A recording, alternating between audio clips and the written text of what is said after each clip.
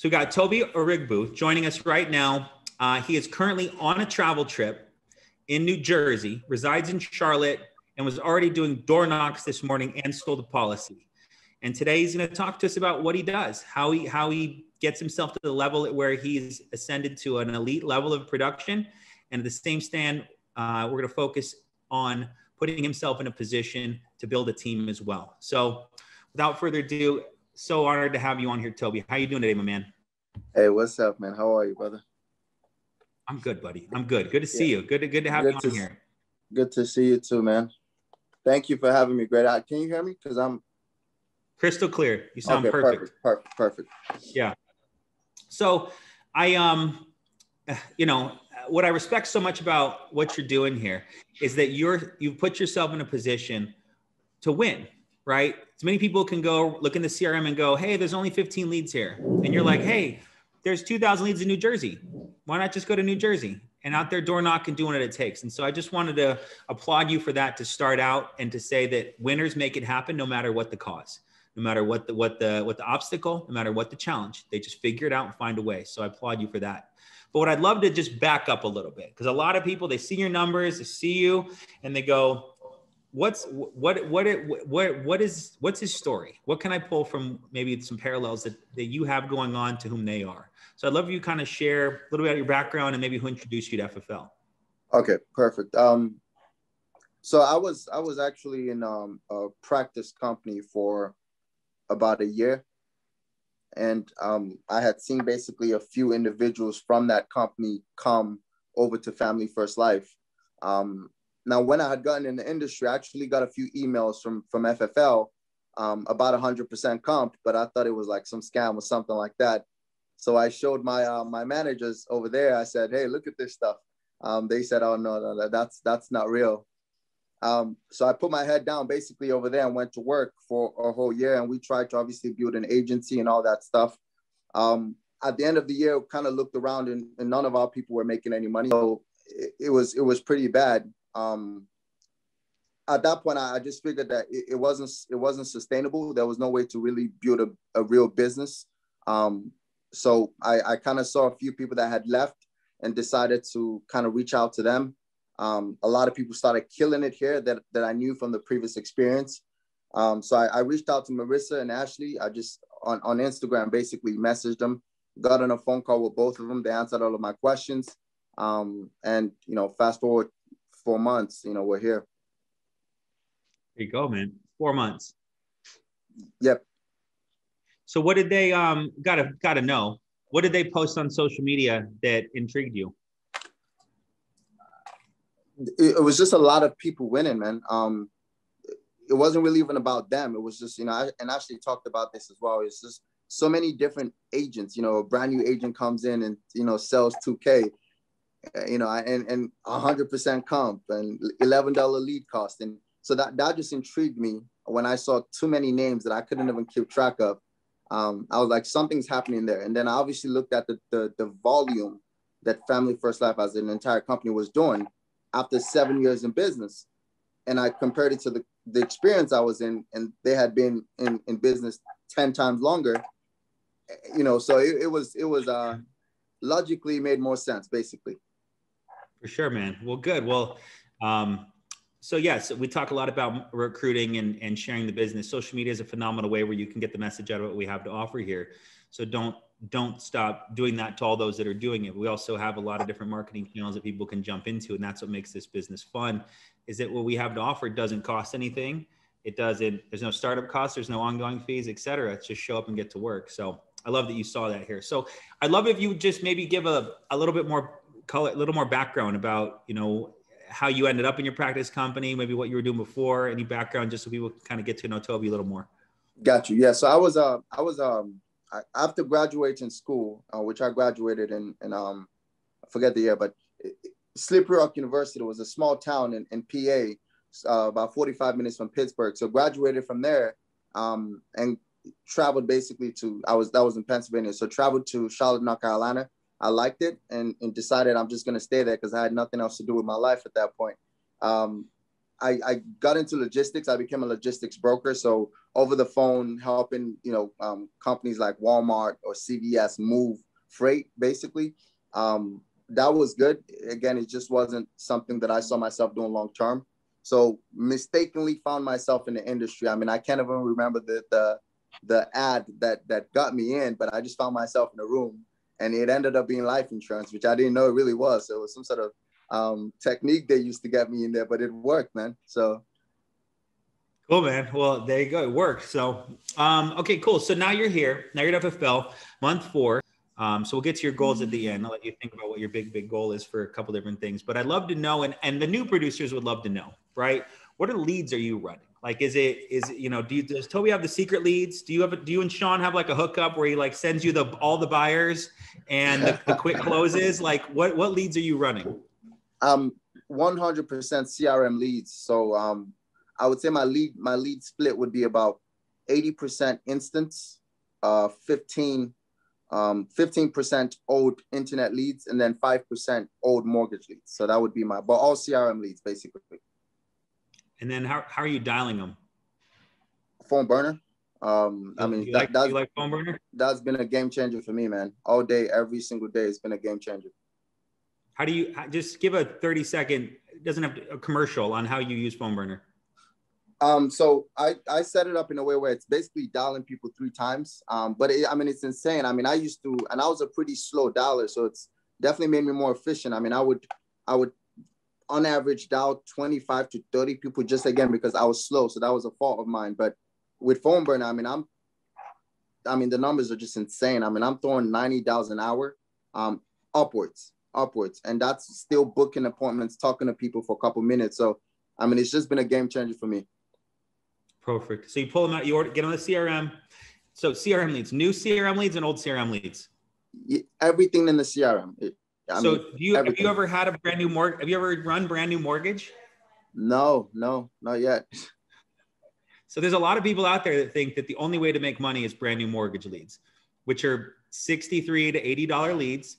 They take 6 weeks to come in, and they're $63 to $80. Now, granted, they're a fine lead. They're a mail lead. The client fills it out. They send it back. Buyer intent's there. But you can get 8 instant leads that came in today for the same money, which Correct. You're like, I agree. Yeah. I agree. 100%. So for me was the reason I hadn't actually jumped on mortgage yet was because I'm not patient, and CRM leads, you get them now and they're in your CRM in 2 minutes. So that's been the main reason why I love those. And I think they're great leads as well. So I can't complain with them. Perfect. And then, so let's talk about budget. Okay, so what's the lead budget?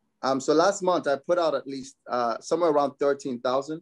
Okay. A couple hundred over 13,000, but it was around there. You know what? That seems so, I don't want to say it seems low because it's still 13 grand, but when you're buying instance and aged internet leads, they're cheaper. Like I talk to agents, they're like, I'm spending 4,000 a month on brand new mortgage, but you do the math, they're getting a fifth of the amount of leads you're getting. So when you're spending 13 grand, you're getting nearly like 1,300 leads, which you can book a lot of appointments at 1,300 leads, especially if 80% of them are new, 20% of them are aged, but the aged ones are half the price too. So there's a lot of insight in their leaders and managers out there on how to write big production is just buy more leads, throw them in a phone burner. So it gave me a lot of volume. It gave me a lot of shots. And again, like you said, I'm on the road as well. So it's basically just giving me an opportunity to, beat old leads. It really doesn't matter. Just give me more shots to take, basically. Agreed. Well, we would be doing the audience a disservice if you wouldn't. I'd love if you'd give us some of your phone script and how you what you say on the phone, and we can role play, or you can just run off it, however you want to do it. They've heard enough role playing, but I know, but I'd love whatever you're saying it's working.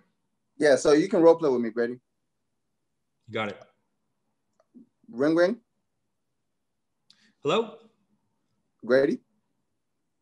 Yes? Grady, this is Tobe. I was actually getting back to you, man, about that request that you had sent into my office for the state-regulated life insurance programs. Grady, this was the one you had put down 10-10-75 as your date of birth I'm assuming that's correct, right? Yes, that's right. Okay, perfect. Now, Grady, it also looks like you put on here as your delivery address for the information, 2300 South Boulevard. That's correct, right? Correct. Okay, perfect. So Grady, like I'm sure you saw on them, and it's all non-medical. So it's basically state-regulated programs, all non-medical. I'm basically the state underwriter. So my job is basically to go over the information with you, let you know what options you have available to you. Now, you working, Grady, or are you retired? I'm working. And are you married or single? I'm married. Okay, perfect. So Grady, what I'm gonna do is I'll basically do you a favor. I'm gonna put you down on my schedule for tomorrow evening. I know you said you're married, so my guess is typically you and the wife would be home around 6:30. Sounds about right? Maybe 7. 7. Okay, I don't have a 7, Grady. I don't have a 7:30. So what I'll do is I'll put you down between 7:45 to 8 o'clock. Does that sound better? That sounds fine. Perfect. Any reason you wouldn't be home at that time, Grady? No, I can't think of one. Okay, perfect. So do me a favor here, man. Go ahead and grab a piece of pen and paper. I want to give you a security code. Let me know when you're ready. Ready. Okay, perfect. Take down my name. Grady, my name is Tobe. That's Tobe. The security code is T415. You got that? Okay. Tobe, T415. Yep. And we are scheduled for tomorrow, and that's going to be between 7:45 to 8 o'clock. Okay. You got that? Yep. Okay, perfect. Now, Grady, just before I let you go, is there any reason on earth that I would be struggling to find that house? No. I mean, is it, you got a GPS on your phone? Yes, I do. So is the number 2300, is that going to be on the house or on the mailbox? It'll be on the house. Okay, perfect. All right. Well, so Grady, I got you locked in tomorrow, 7:45 to 8 o'clock. Before I let you go, man, quick test here for you. What was that code I gave you again? T415. You're listening to me, man. All right, perfect. So I'll see you tomorrow, 7:45 to 8 o'clock. Sounds good. See you tomorrow. Yep. It's good, man. It's good. That's it. Delivery. Say that line. It was like the second thing you said. We've got you scheduled. What was how did you say that? What part exactly? It was like, we've got you scheduled for your delivery address as this, okay, and this. Yeah. So I basically say delivery address just to be assumptive. So the delivery address you had put down on here was 2300 South Boulevard. Is that correct? It's correct. Okay, perfect. So that's basically what I do there. The psychology of that is so good. People don't love mail, but they love stuff, right? So if you're calling and you've got the packet or the stuff or you get the delivery address, oh yeah, that's my delivery. Make sure it gets to my house. That's the right. No, I get it delivered here. I stay over there, but I live right. Delivery, man. That's good. Yeah. Good work. If you do how do you do a quick set? Is it kind of similar? Or yeah. So sometimes I actually love quick sets because it just gives me an opportunity to get off the phone. But obviously you want to make sure you kind of solidify it as best as you can. So if someone said basically call me back later, I would say perfect, Grady. That's not a problem. What time do you get home from work tomorrow? Right. And then they say, well, I typically get home around 5. All right. Well, Grady, not a problem. This was just a courtesy call to let you know that I'm the local state underwriter that's been assigned to you. They have me shut out to you tomorrow. I'm going to do you a favor because I know you're working all day. So what I'm going to do is I'll put you down on the evening between 6:30 to 7 o'clock. It's not going to be a long process. My job is just to get you the information that you requested, go over your options with you. Now, you married, Grady, or are you single? You say you're married. I say, okay, perfect. Just make sure your wife is there for me. That way we can go over the options together. Sounds good? Yes. All right. Have a good one. Easy. Slam dunk, man. Yep. Just doing it. Assumptive, strong, practiced. Were you always this good when you first started? No. No, and I'm still learning, man. What is your show ratio, you think? Just a ballpark. Say you book 30 appointments in a week. Say they're 30 good appointments. How many are gonna be there? So I would rarely book 30 solid appointments. That would be really good. But if I book 30 appointments, I expect 18 to be there. 18 to 20. So 60+%. Correct. Okay? Yep. That was the thing. I was talking to a young man the other day, and he was talking about his struggles. And he said that his biggest thing he was struggling with was that his show ratio was low. He was averaging 38 to 40%. And that's part of the business, is if we can just increase the amount of people we sit with, they want the stuff. Yeah. They want the product. They want the protection. They're concerned with their family. That's why they fill the information out. So, that's even for a guy as good as you are at a production standpoint, 60%. I mean, imagine we could get you to, I don't know, that phone script was so legit, but that's still seeing as insight. That's 20% more than this other young man that I was talking to, right? 60% show ratio gets you 100K as you paid. Not a bad deal. So cool. Well, so I love to transition though. Thank you for the phone script, but let's talk about in-home, because there's some things that you're doing that others aren't, and they're on here wanting to know. So what is, maybe we just start at the door. Like, how do you approach it? Let's go from the door or the car. Maybe you've got a routine you do. You kick your shoes twice and walk backwards around the car. I don't know. There's someone's going to magically fall. Dude, I talked to one guy and he's like, you know what? I always button the top button on my polos. And I was like, well, you sell 50,000 a month, and forever, like 2 years, I button the top button on my polo. So what are things that let's go in home from the car to the quotes. Right. So typically in the car, I obviously like to pour into training podcast. I tap into Paul McLean a lot just because he's huge on mindset. And typically in the field, we need that, going from appointment to appointment. So I would be listening to, 80% chance I'm listening to Paul McLean. So my mind's already right. I drive into the driveway. I get out the car as fast as possible. I don't like that to be a long process. And then I head right into the apartment. I have my bag with me. I knock on the door as loud as possible without like actually scaring anybody. And they come to the door, they open up the door. I introduce myself. Hey, it's Toby, I'm here for our appointment. About 30-40% of the time they say, oh God, I forgot about you. And I'm like, well, Grady, that's perfect. Good thing I didn't forget about you.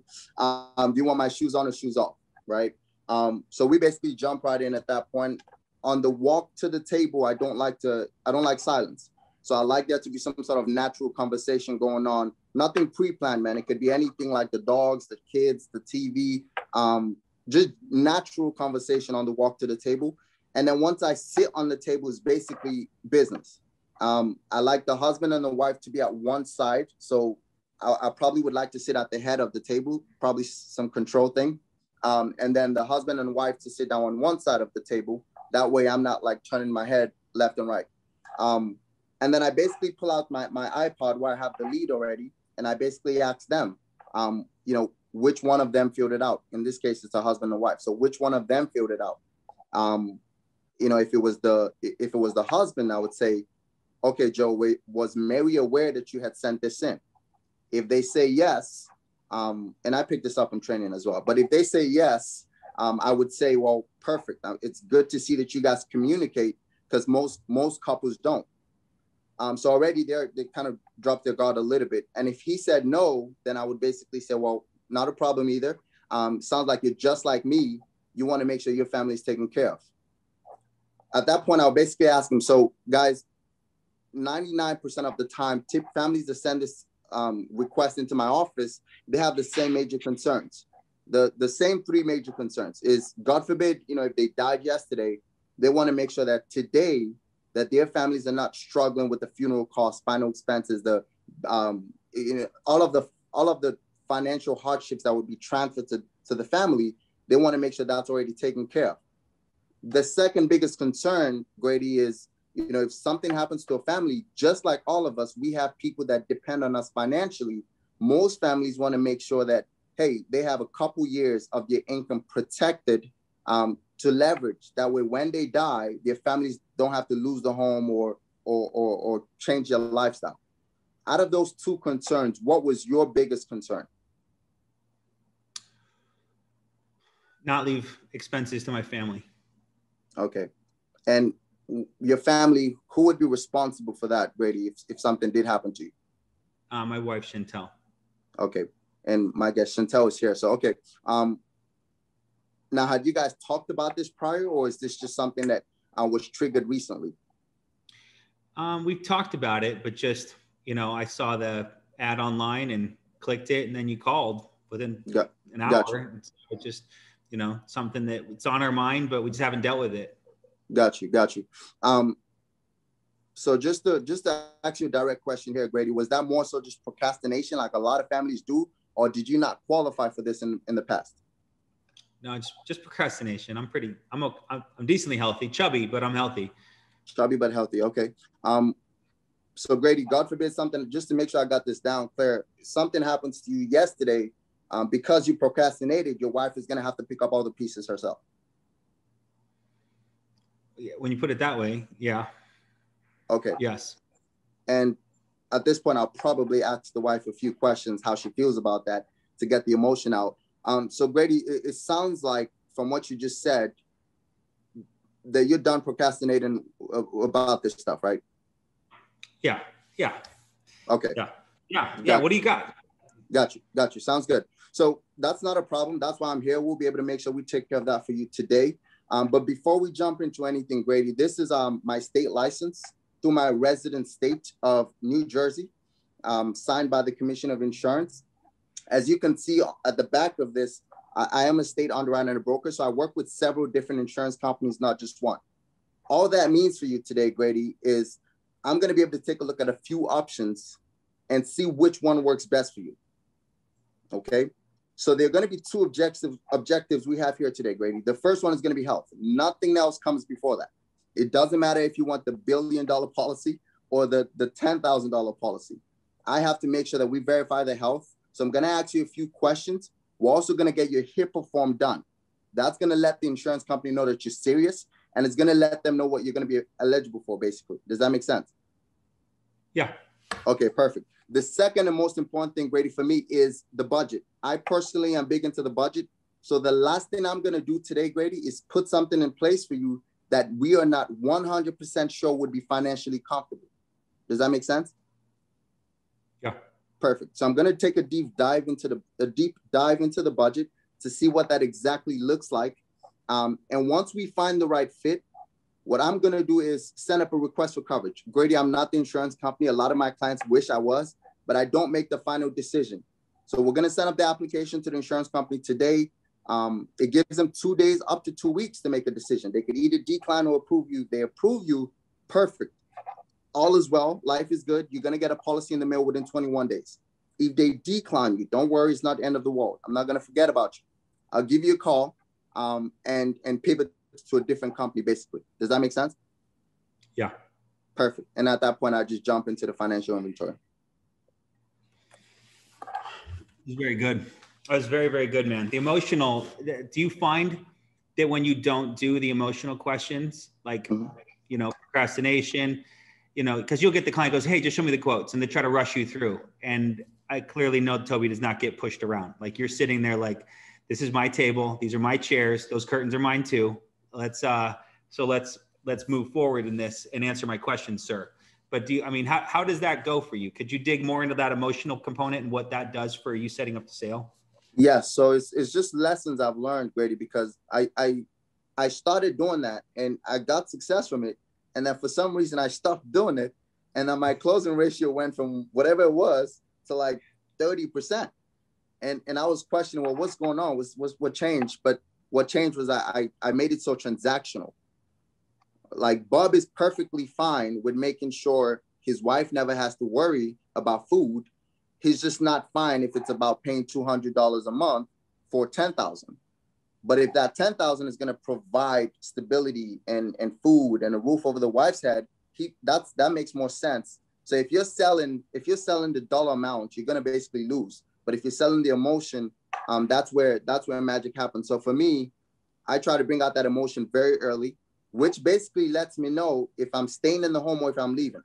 Because if they're giving me pushback and I'm letting them know this is the process that I have to follow, and they still keep giving me, oh, I'm not buying anything today. I truly would leave the house. I would probably try to talk it out a little bit for a couple minutes. But if we're not on the same page, I'm probably just going to leave the house and go to my next appointment. That's good. What would be the questions you'd have asked my wife? So if I go, yeah, I've been procrastinating, I'm done procrastinating, something like that. And then you go, okay, Chantel, what do you ask her? Perfect. So I've focused on you for like a couple minutes. So I've put you in a position where very respectfully, but where I've made you realize what's going on. So I'm going to look to your wife, Chantel, correct? Correct. Perfect. I'm going to look to Chantel and ask Chantel. So Chantel, God forbid, all right? So I'm going to ask this question from a place of care. God forbid you get on a knock on your door this evening with a bloody ID from the police officers saying Grady's not coming back. And when I mean he's not coming back, I mean he's gone forever.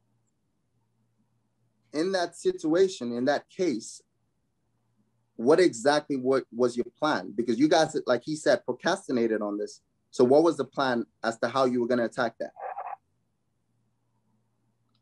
And then she's going to take 3 seconds to think about it and say, probably she's going to say, I've never thought about it. And then I'm going to ask her again, I understand that and I know that, but right now we're thinking about it. So while you're thinking about it, what would you do? And she's going to say, well, I'm going to have to move out or live with my brother or live with my sister, or ask for help. And then I'm just going to dig into that pain point. So if she said, I'm going to move in with my brother, I'm going to say, okay, is he married? Does he have his own family? Where do they live? So if they live in Virginia, you're going to have to travel to Virginia. What about the house? You know, what about the kids that you have here? All of those things I'm going to start diving into. And then I'm going to ask the wife, you know, Grady, I understand everything you said. And like you said, it was just procrastination, which I understand. I'm not mad at you for that. But obviously you guys understand how important this stuff is. So Chantel, let me ask you this. Why haven't you pushed Grady to get this taken care of prior to, because obviously I'm here today and I know we're taking care of this now. So you guys have done the wise thing. But prior to today, why didn't you push Grady to take care of this? And then she's going to say, well, we just haven't really, we just wanted to talk about it for 5 years and 10 years. And then when we're 50 years old, I'm like, okay, well, we're going to make sure we avoid that for you guys today. Okay. And then I just proceed. I just assume the sale at that point, basically. Your care, like your heartfelt care comes out in the posture at which you communicate, which is something that's inside of you, whom anyone can start to do. The nervousness in the beginning of this business is the uncertainty of what to do, right? And you've eradicated that personally by listening to Paul McLean and Matt Smith and top producers that you just repeat what they say. And then now have evolved this to a level where you know that if you don't get more emotional, you're not going to get the sale. If you don't get more emotional, you might get the sale, but then you get a chargeback, or you might get the sale and then some agent will replace it. If you get emotional and feel into their family and really talk, and they get personal and go, you know what, he had a job that he had the policy at, and then he lost the job and we just haven't gotten it yet, or X multitude of things can come out. The way you present that by this is a part of success in life, guys, is genuinely caring about people. I feel like you care about my wife and she's not even here. And that's a powerful way to come across, but anything that anyone can emulate, and just showing, hey, listen, Bob and Mary, I really genuinely care. If you don't get this, these little cute kids that are playing on the floor with the Legos are not going to be around. So that's just it's a powerful, powerful way that you're coming across, exuding the way you do. But it's something that it's taken time to hone. Did it take months and years? No, it seems like it took a few hundred appointments, and all of a sudden you're like, this is going to work. So any advice you'd have for a new agent that's coming in, like the first time they're going to start to get more emotional with people? The best thing you can do for the family, the way I look at it is, that's the one chance that family has, because people are truly lazy with this stuff. If you go in that home and they somehow get you to leave without you pushing them, you basically failed the family. So this truly is the one chance most families truly will have. Like, they don't fill out forms 1,000 times over and over again and do it next month. They do it one time and they get bombarded. And if they don't handle it then, they're going to have a bad taste in their mouth and not do this again. So the way I look at it is, this one chance that I have, I'm going to let it all out there. I'm going to put it all on the table for the family and truly let them know what it looks like.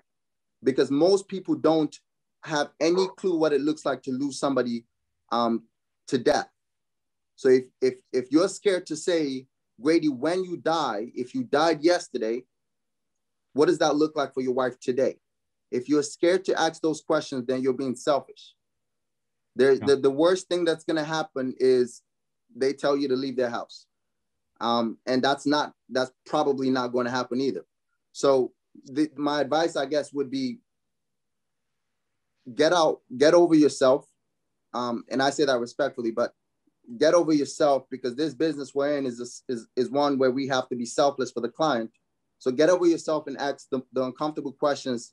That's not only going to help the client, but also going to help you protect the client.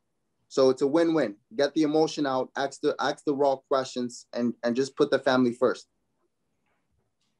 Yeah, that's fantastic, man. Because that's something that, just a cohort and a colleague of yours, Easton Patton, talks about. He sits down for a very almost a mirror-like presentation, 5-10 minutes, and digs through the emotion and doesn't do a single thing until we find out what's the real reason we're putting this place, who's it going to protect, how is it going to work, and because of the things that will happen. And the people buy you, they buy your passion, they buy your is this what you wear to appointments?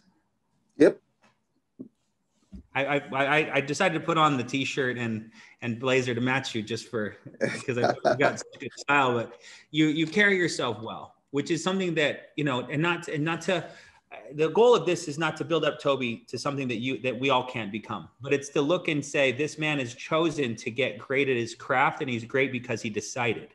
And anyone can decide to become great also by just implementing things from other great producers. He said it himself. He's just learning from others and still listening to Paul McLean audios, because Paul's a fantastic producer that we can all learn from. So, Toby, I really appreciate you and digging into this. I'd love if you had any, final tips and total mindset, anything you have to share with the group today. Yeah, Grady. Well, just thank you so much for having me, man. That's the main thing. I'm grateful to be a part of this team, this opportunity. I can't even put it into words, but to wrap up, man, I would say I had moments of doubt where I was scared. Can I do it? Am I supposed to, go into this family's house and get a check in under 1 hour? But when you hone into the psychology of what we do, families request your help. Our job is to literally not mess it up. So I would say hone into training more to everybody, tap into training more, sell yourself so that you can sell the clients, because you serve your best when you sell your best. So I would say just tap into training, sell yourself more, believe it more, and work hard, buy leads, work hard. We talked on the phone earlier and I asked you what drives you. Would you share that with everyone? Yes, of course. So I had mentioned a couple of things. For one, my family. I'm big into my family, the family that I have right now.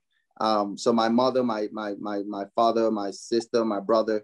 I have specific things that I've said that I was gonna do for them. Like build a home back home for my mother and my father. So that's one big thing that pushes me to where I'm not, comfortable at any point. And I never see myself getting comfortable. Second thing is just, I truly am scared of living an average life. I'm scared of being wasted potential. That's one of my biggest fears, is wasted potential. I never want to say at the end of April, I could have pushed a little harder, which I could have, but it's okay. But I never want to get to the end, when I'm 50 years old or 70 years old and say, I could have taken more risk. I could have gone a little bit harder. I could have worked harder. So for me, man, that's what pushes me is obviously family, making sure my family is taken care of for life, and making sure that I fulfill my purpose here. So. Perfect, bro. Well, you're doing a great job. I'm beyond proud of you. The company's proud of you. You're proud of yourself. So now, but it's just, and at the same standpoint, it's proud but never satisfied, right? You don't read your own flesh clippings. You're as humble as could be. And your whole goal is to go out there, protect families, and then start teaching others how to do it yourself. And I know you're going to build a massive team here. A bunch of average people, a bunch of humble people who've decided to become above average and work hard, and then help others become the same. And you're a true insight into what's possible if anyone decides to get over their fears of of fake fears of that clients are going to be mean to them and people aren't going to let them in the house. And when they answer the phone, they're going to yell and dial on the phone like you mean it, and setting a big goal to protect your family and make yourself proud, man. So we're cheering you on. And I love everything you're doing, man, buddy. I appreciate you. Thank you so much. Send them off. Any final words to the crew, and we'll end it with you. Thank you, Grady. I appreciate everybody. Let's crush it next week. So thank you guys. Appreciate it. All right. Bye for now, everybody. Thanks, Toby.